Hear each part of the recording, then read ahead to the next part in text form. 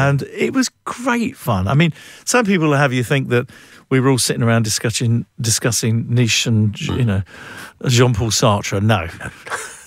It was a lot of fun. Yeah, the movement was called the New Romantic. Yeah. Which I think is people know what punk was. Yeah. People know what a soul boy is. What do you think a New Romantic was? Well, it was because we'd gone from punk, and most of the punks became I was a punk, Steve Strange, Rusty Egan, all those guys were punks. And it's sort of, when punk started to kind of fall off the edge, this new sort of movement came about. And I think, for my money, the biggest influence would probably have been Bowie, Iggy Pop, Lou Reed, that whole kind of Berlin avant-garde thing. You had Kraftwerk, La Düsseldorf, and you had sort of edgier kind of Ultravox, Systems of Romance, one of my favourite albums with John Foxx as the lead singer. Love Midge as well, but John was the original.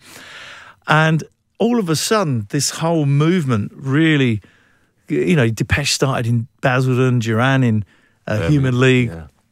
So there was, and the clothes that went with it were quite avant-garde. I mean, sometimes we looked like Captain Scarlet and sometimes we looked like Robin Hood. Who would know what it was from month to month? Did you take much persuasion? Because I think you're quite a down-to-earth guy, aren't you? I mean, did you take much persuasion to get into some of those clothes?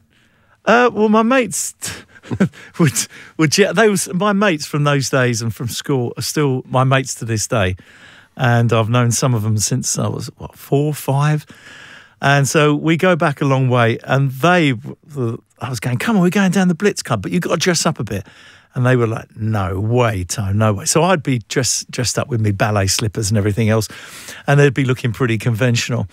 And then it was up to Steve Strange whether he allowed you in the club or not. So he once turned away Mick Jagger, and I said to him, what have you done? You've turned away Mick Jagger. Well, he just didn't look quite right. I said, I don't care what you look. It was Mick Jagger. I wanted to meet Mick Jagger. And but it was a good scene. It was a great scene. I mean, I was massively into it, actually. We were in a band and you wanted to stand out. And that's what being in a band is all about. You want to stand out from the rest of the crowd. But it was a good... I think it was a great movement around the UK musically. It was a good time. Which brings us to the present day and on the road with Culture Club and Heaven 17. Yeah. When is this happening? It's happening in December. Starts on December the 3rd in Dublin. I've got and it goes through to the London O2 on Sunday the 15th of December. So I think we should sing a Christmas song then. Absolutely. Absolutely, we should. It's going to be great because I've known the Culture Club boys, or most of them, since the early Blitz days. Well, you must have known George when he was, I was going to say, at the Blitz Club. Yeah. Just trying to be famous, wasn't he? Yeah, he was there. John Moss was there. Mikey and Roy I know anyway, and Martin and Glenn I've known from Heaven 17 for years and years. We're always bumping into each other at festivals. And great bunch of lads. I mean, it's gonna be a lot of fun. I'm looking forward to it. And they're doing hits from their 2 biggest albums. I'm going to be doing stuff from True and Parade, which are 2 of my favourite albums, actually, Spandau albums. And then Heaven 17 are doing the same thing. So it's a catalogue of hits. What's your earliest memory of George? Do you remember the first time you saw him? Because I'm sure that would have been a memorable occasion to see Boy George in his... Well, he used to take the coats. He was the hat check boy, the coat check boy. This was a small club in, I think it was Wardour Street, wasn't it? The Blitz. It was, in Soho, anyway. Well, Billy's was the first club, and then the Blitz Club just off Holborn Kingsway.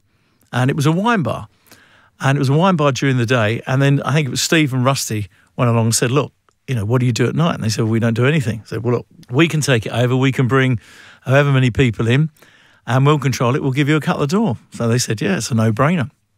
And so literally everybody who was everybody in London was there in this club. And it was great fun. I mean, some people will have you think that we were all sitting around discussing Nietzsche and, Jean-Paul Sartre. No. It was a lot of fun. Yeah. It was a lot of fun. And George was there. I mean, he was always he's a stunning looking man to this day. I mean, he really has got stature. Yeah, star quality about George. He has got star quality. Yeah. And he looks amazing, actually. He looks really amazing. He's had his troubles, as we all have, but he's come out of it. He looks $1 million.